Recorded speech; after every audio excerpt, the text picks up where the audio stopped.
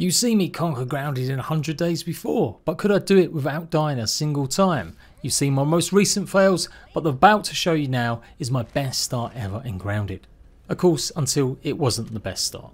Streaming on my 100 days channel, 7 PM UK time, 2 PM Eastern most days. Go see my adventures in Smallland and Sons of the Forest and hopefully cheer me on to do 100 days of grounded in hardcore. Let's go.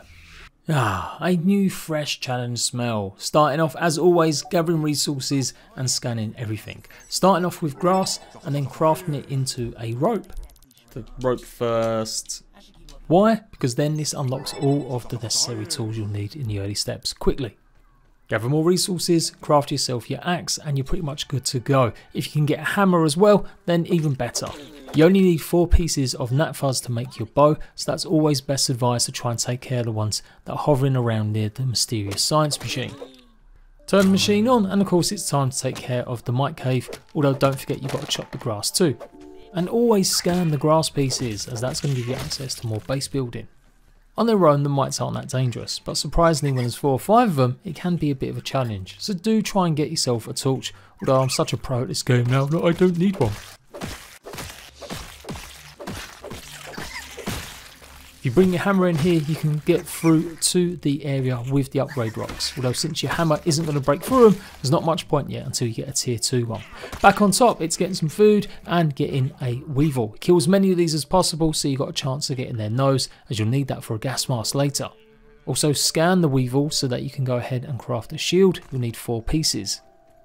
Then it was back to the science machine and always scanning as much as possible in the early days to unlock new gear. Job done. With literally like 10 minutes we've got through and activated the science machine, and now it's going to be off to the oak. Not forgetting of course now you can see the science, the raw science everywhere, so make sure you start gathering some of that, especially now that you can dupe items with it, so it's definitely worth getting more of the missions and picking up every piece that you can. Up to the oak tree, pick up some pieces as you'll need this for oak armor if you want to go heavy, and then through to the oak laboratory. More importantly is the acorn top so that you've got the smoothie maker. Don't make too many bandages, you'll find plenty in here, and don't worry too much about sap, again you'll get plenty inside. Fill up on the water and then pick up burgle. You'll also get granola bars which are handy at healing you in the early stages, although you might want to keep them for boss fights. Activate the terminal and go ahead and get your quests. You need to get these completed more often now, like I said, now that you're going to have more reasons to dupe items. Through the other door and pick up the 500 raw science as well as some more data items, and we'll be back here for that gold molar eventually when we get a tier 2 hammer. Top tip from Spicy, throw your hammer instead of actually using it and you can obliterate these acorn pieces super quick. So once I got some of that it was time to set up our base, and I decided somewhere new on each attempt of my 100 days in hardcore. Today it was going to be on Rash Island, which is surprisingly safe apart from a few mosquitoes and eventually some wasps. But for now it was perfect. Crafted a bunch of spears by accident, set up my cooking, and we went over to the hedge to go and scan some more items before the end of the day. It's all about packing in as much as you can in the first few days, doing quests and scanning as many items as possible. Mainly though I wanted to scan aphid so I could go ahead and get my favourite piece of armour, the aphid slippers. Got myself some berry chunks and we took care of some mites as well as an ant on the way home. So if you've got the slippers as well as having 20 locations discovered, you'll get Natural Explorer, which I really find useful for getting around quickly.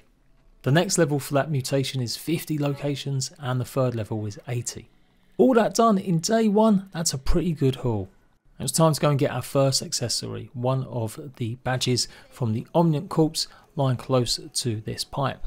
This would give you parry heal, which means that as long as you perfect parry, you get back the healing that you would have took in terms of damage. But it does mean though your resistance is lowered, so if you do get hit, you're going to take more damage.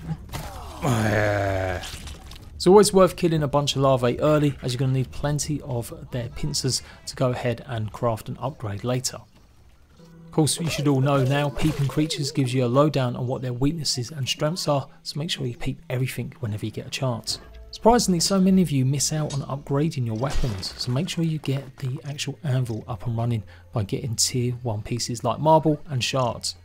Not forgetting you'll find loose pieces also in the abandoned anthill just by Burgle's lab. You can also see I'm picking up lots of the quests now and finishing them off, and I needed a bit more fluff for my actual bow. Nice easy weapon to get of course is the Sword in the Stone, which is a rotten larvae blade, which does a bit of poison damage and good slashing. It becomes twice as useful once you get the rotten berry charm, but we'll talk about that later. Next, you're going to need a bunch of that sludge if you want to make some smoothies until we get more resources later, so make sure you dig up plenty of them. And don't worry about any larvae around the oak tree, they've changed that a little while ago. You shouldn't have any spawning within the first few days anymore, if at all. So like I said, you can pick up some upgrade pieces if you go around the back of the actual laboratory in the oak tree. Never go into that pool of water that you can see a hole just as I go past it here until you've got some proper breathing apparatus and some decent lights. Make your way back up to the top of the laboratory and you should come across them bits on the floor, and that should be just enough to craft your anvil. Only go through the old ant hill if you really have got a decent chance of taking on 3 or 4 ant soldiers.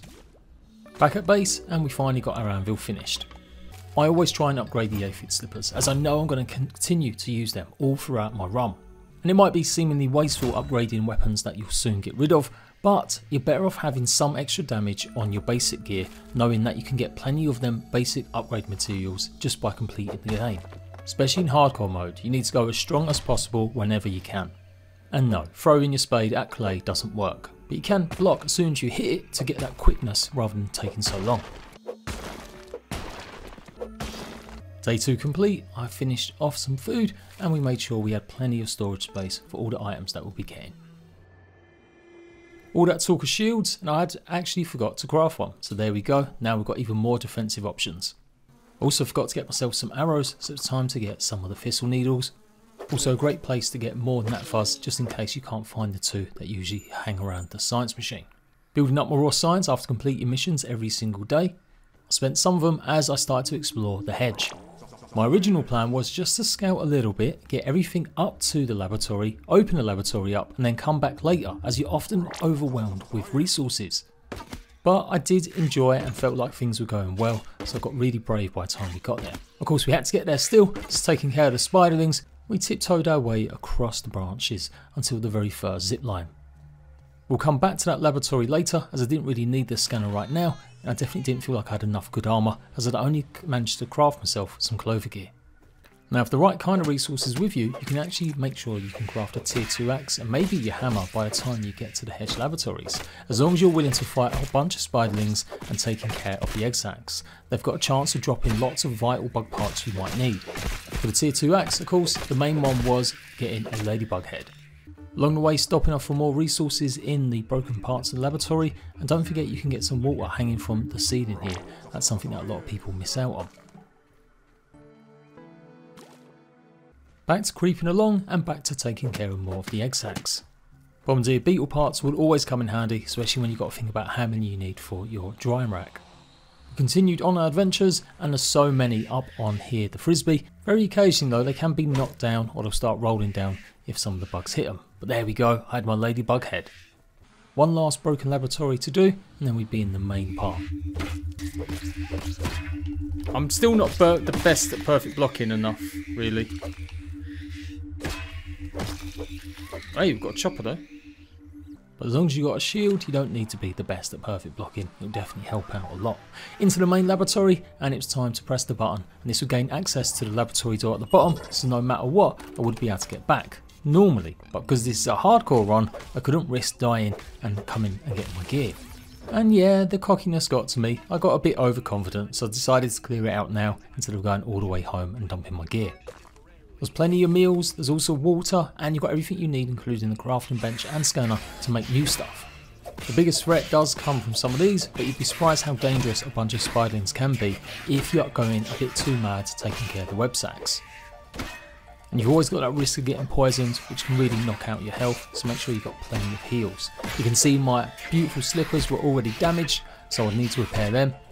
So this is probably the one that you could have come here with just some clover leggings or something else rather than them. Don't forget to analyse the ladybug head, and that's how you get the axe and the faceplate for the ladybug armour. Need 4 pieces of silk rope and just 2 more bombardier parts. Gathering up the first password piece, I then decided to see if I could get more bombardier parts from these egg sacs. I honestly can't say it enough, do not attack a bunch of them at once. It's no fun fighting 7 or 8 of these guys at once. They can quickly decimate your health, and this was nearly the end of my challenge on only day 2. But I know when to run and when to fight. They have definitely fixed. You used to be able to sync them up. Like if you defended Perfect Block 1, they would all attack at the same time. But they definitely, it feels like they've fixed that now. And that has been a problem in the game for ages. What do you guys think? Since the latest update, has combat got a bit more challenging? I think so. We got so many different bug parts here, but not the things I needed, so I had to carry on progressing through the rest of the lab. Not forgetting that these guys are to take more damage from obviously your hammer, even if it is a bit slow. With all the parrying I've been doing, I finally got Parry Master, and don't forget to pick up the figurines. All of these can contribute to helping you get the Rascal Rogue mutation that's in the game now, that allow you to steal items from enemies when you're fighting them. Cleared out the last of these guys, and then it was down a parasail to password number 2. Ideally, you want to come through here normally with a tier 2 hammer so you can get the milk molars on the way. And that had been originally part of my plans. But because I was doing so well, and like I said, I figured I could always come back and just run through to get the last things. Especially taking care of everything that's on the floor as well, that does take a bit of time. So all the way up to the top, and this is the storage room where you can now pick up some of the spider silk. Once you've taken care of the lone little spiderling guard. Now. Perfect place also to go ahead and repair any of your clover armor that you might be wearing, as there's plenty of stuff there. Now it's time to go down the zip line and drop just before the edge, fall down the hole and get password number 3. Back in the central room where you've got the crafting bench, take care of the berry and zip line down to password and the last piece of number 4. Sometimes you're lucky, sometimes you're not. There might be a Orb Weaver Junior in here. And if you're going for 100% completion, don't forget to get the scab that's hanging off the edge. Again, my confidence was already a bit too sky high, but I definitely still needed more bug parts, namely the bombardier. So I managed to get some, but I'd unleashed way too many spiderlings and nearly died. Nearly died. Oh! Oh! Oh my god! They're everywhere! They're everywhere! Does your ear feel violated? I hope so. There must have been 8 or 9 of these guys attacking me at once. And I do believe I had the badge on. That was meaning I was taking more damage because I wasn't perfect parrying. I eventually got back out there, took them on one by one before eventually clearing out the rest of the room. Now I had everything to craft the tier 2 axe just by the end of day 2.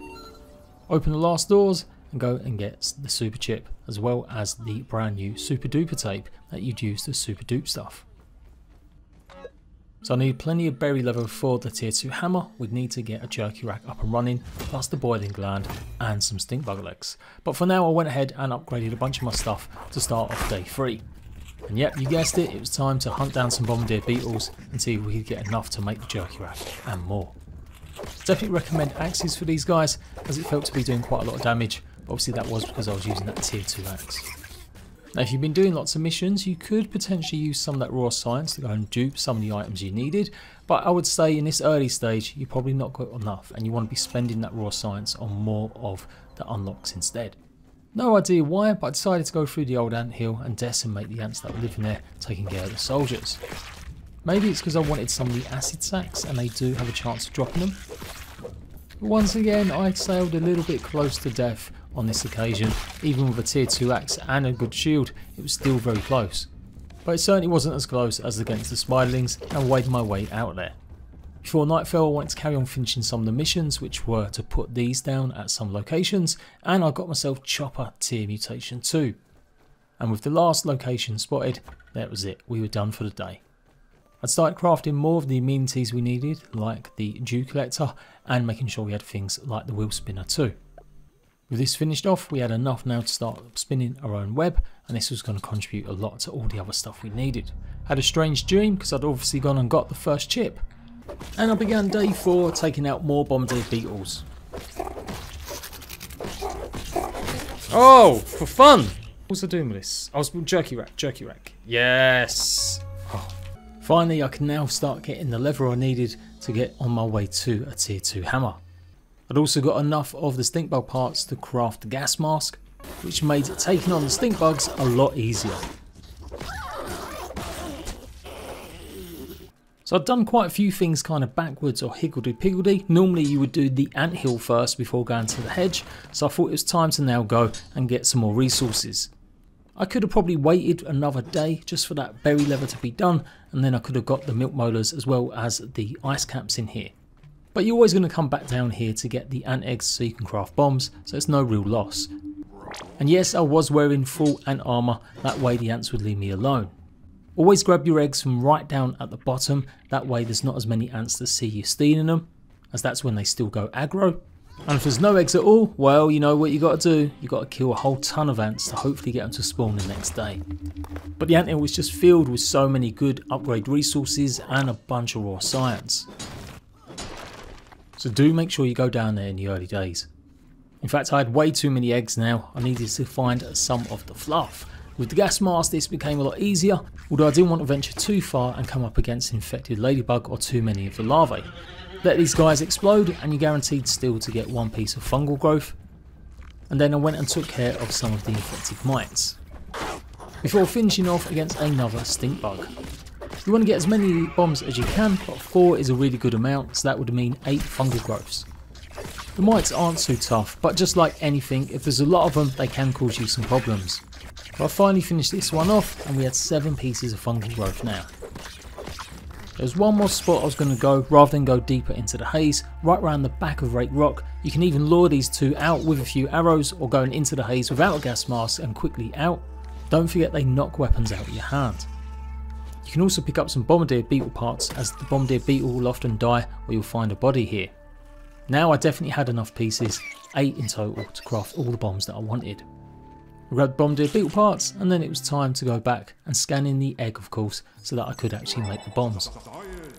And there we go, we can now go and get ourselves a serious weapon and to go and do the black anthill if you really wanted, otherwise you could save them to get on top of the picnic table or even go up to the upper yard. Now I had the tier 2 axe, it was time to get some crow feathers and make some better arrows. And although I've taken out a couple of these before and they've actually showed you me defeating them, they're much easier now that you can block with a shield and help stun them and make them fall to the ground. And because we had done the hedge already, it was again easier to run up the shortcut. I'd managed to get my tier 2 hammer now as well, so we were really good to go in clearing up a lot of the lower yard to get loads of resources. With a bit of careful parkour though, jumping up to the upper highlands, but again not going too deep, just around the slabs, you've got an easy way to get into the berry lab. Just make sure you bring a tuft of grass with you, and we're going to jump down into here. I'd now switched also to the bee armor set, as it gave slightly better stats than the clover, and obviously it was easy to get hold of, having found it in the anthill. Don't be too close to setting this off, as it can often do a lot of damage, even when you think you're relatively safe. Grabbing all the upgrade materials and of course the pinch whacker, one of the best weapons you can get if you can get it early in the game, and it will last especially all the way through to the end now that you can upgrade it more. Just don't forget to maybe think about duping it once you get all 3 levels unlocked, that way if you ever lose one you've always got a backup. Also managed to get the berry charm as well, which would then make the larvae blade, as well as the bee stinger that you can find in the Tyrannosaurus Rex's mouth, which I'll show you guys, much more better and usable as a weapon. Quick return to Burgle to hand in the chips and buy more unlocks and get more missions. Obviously I tend to ignore a lot of the cosmetic stuff, I was just focused on getting a good start. Buff lungs is still one of my favourite mutations, as it gives you that much extra stamina, and it's probably time to get the cookery one too. Now my tier 2 hammer could go back along to some of the places and pick up a lot of the milk molars and finally start upgrading our character. I usually go max resource first, then consumables, and usually max health and healing for the actual regular milk molars. It was the beginning of day 6 and we had all tier 2 gear and items to really start clearing up a lot of parts of the yard, including the switch to pick up the scab, and not forgetting not to touch the plug sockets, as that can kill you with one hit. And no, there is no special charm hidden inside the plug socket. And then it was a quick zip around to some of the places in the hedge that I'd missed out on earlier, including where we can turn on the scanners, using my new pinch whacker weapon. And this is why I rate this as my best ever start. It's not a speed run by any means, but in terms of hardcore and the progress I'd made, I definitely hadn't got this far in such a short space of time. Some tricky stuff you should know: jump on top of the red wire that goes through the hedge, and you can go backtracking up across and then slightly across to the branch here, and this is where you can get a scab and another milk molar on top of the juice carton. There are other ways of course, but I find this the easiest way. You just got to shimmy and do a little hop with your tuft. It's then a little bit more of a delicate jump just across to the right, but there we go, there's the milk molar on the juice carton and there's the scab. Back to the main laboratory to get the mega milk on the branch, and one of the last mega milks on top of the laboratory, way up at the top. And while you're here now, you might as well go and get the last milk molar, as well as the recipe for fighting the broodmother, the BLT that you would need to summon her. So first I went and got the milk molar, avoiding just that little tricky part with the strap, and then delicately climbing the branch. I had managed to get one of the special tufts, which gives you a little bit more tough time, instead of just running out very quickly. Another 500 raw science, the BLT, and another scab. Last thing to do was get some of the milk molars on the ground, already underneath the main laboratory. Just next to the hedge you'll find a stink bug. I wasn't using the best weapon, tier 2 axe is definitely better than the pinch whacker. Once it was defeated, I went and got the mega milk molar that was in the corner. I went and paid homage to the forest cave, the creepy one with all the ant heads, and of course the rotten ant club. We were nearly finished with the hedge, we wouldn't have to come back here for a long time, getting all the rest of the upgrade rocks amongst the roots, and another milk molar hidden in the corner before getting the big chest filled with more upgrade stuff on the way home. I was feeling pretty cocky now, so I was taking on all sorts of creatures, including the orb weavers. Yeah, you right there, pal? Are you right there, mate? Once he stopped shaking, I went and finished the job, not before being surprised by some kamikaze spiderlings. Finally got home, and on day 7 it was time to really start focusing on getting more upgrades and finishing off brand new areas. I'd actually stayed up quite late doing bits and bobs, and so I didn't have much daylight time left, and by the time I started exploring, some of the firebugs had come along, so I decided to take a few out and get some more gnat fuzz. We went and upgraded more of our molars, not forgetting that mutations is really something that you want to get at least 3 of them going as soon as possible. I thought about making the helmet with the light on, but I was still lacking a few resources. So I gave up on that idea and decided it was time to go and do the pond. Setting up a small camp nearby, I went and got the stuff needed to make the first pebble dagger. Don't forget to kill lots of water fleas, as you can get food and water from them, and they can come in clutch because you don't need to cook them, and then I got the rest of the grass I needed. Went and killed a few of the boatmen so we could have some of the flippers. And another top tip, them as well as the diving bell spiders will always replenish a big chunk of your oxygen when you've killed them. If you really think you can't make it up top and you can see one's pretty low, absolutely go and finish the job, or maybe leave it really low until you really need the oxygen, as it will give it to you when you kill them rather than when you loot them.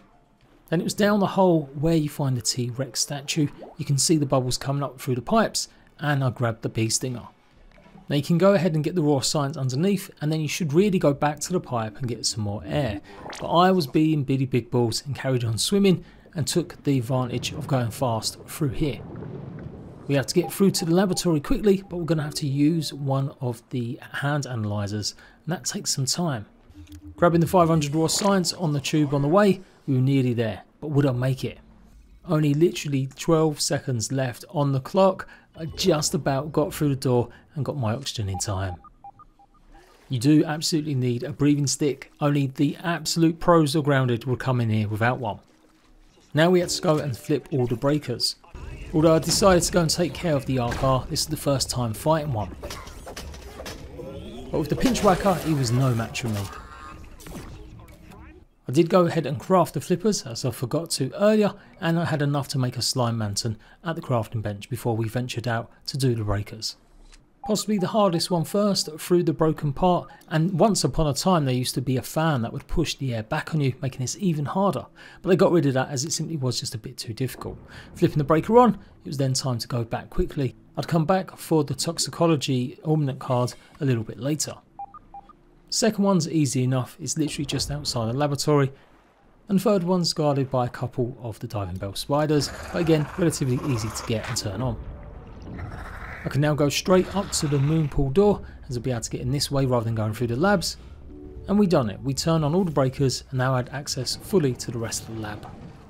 Don't forget to get some of the resources in the second part of it, especially around the corner here. There's a chest as well as some of the upgrade materials on the actual bench here. Then through the underwater part again, making sure you bring plenty of torches as it gets incredibly dark down here. You're probably better off killing the diving bell spider here so you've got more oxygen, and we're going to need to get the second figurine. Figurines being in pretty much every major laboratory. The only exception though is the black ant one, which is locked behind the door that you have to complete all the mixers. But here you go, just nestled here is the koi. Turn the power on to the rest of the dome and we were pretty much nearly done. Took care of some of the tasties that would come out now, and then the slightly more challenging dome room where there's at least 2 RRs and a tasty or 2. You're better off using a hammer or a club against these guys, but as long as you can block their shots, you're good to go. Don't forget to peep all of them as well, and you've got more chance of getting the gold cards here. I used the resource analyzer to resource scan some of the items we got from the chest, and then picked up all the muscle sprouts. You can now grow your muscle sprouts in the farms, but you can still get a ton more just coming here every few days, as you can get a guaranteed amount of at least usually 30. Picked up the second super duper disc as well as the next burgle chip, and we opened up the pond dome. Not bad, by day 8 completing the hedge, the pond, the anthill and so much more. I took the shortcut back up and we went and dumped some stuff and spoke to Burgle to get more upgrades. Everything was going so well, I just needed a few more pieces of bone to make the bone dagger, as I'd be able to go and get some of the meat rollers down below. So I went back down to the T-Rex and took care of the dime bell spider that was harassing me and started to dig up all of the bones and the quest scales in and around. I had plenty of air, or so I thought. I had my flippers on, but as you might guess, this is where things start to go a little bit wrong. I'd kept it pretty close to the edge, but decided this was the one I should go back up, and if I'd only just swum up at that point, I would have lived a little bit longer. Instead I got greedy and decided to get one more scale, and then I stupidly kept on swimming to the top instead of trying to precision myself where I would definitely get the oxygen. I figured the oxygen would come up anyway, and I'd get it as it was swimming up, and then I missed it by mere moments. Not once, but twice. I knew the end was here. I panicked and paused the screen. No! When I looked back in, the inevitable happened. Day 8 and my journey in my best ever start to Grounded had ended. So there's a lesson for you kids. Never get greedy, never spend too much time in the water than you need to, and don't be a tryhard. I'm up to day 11 on my latest run. We've done this 4 times now, but this was the best one I thought I would show you guys with some extra tips. Come check me out, JPG 100 days, streaming more or less every day, and I'll see you rat bags soon. Bye bye.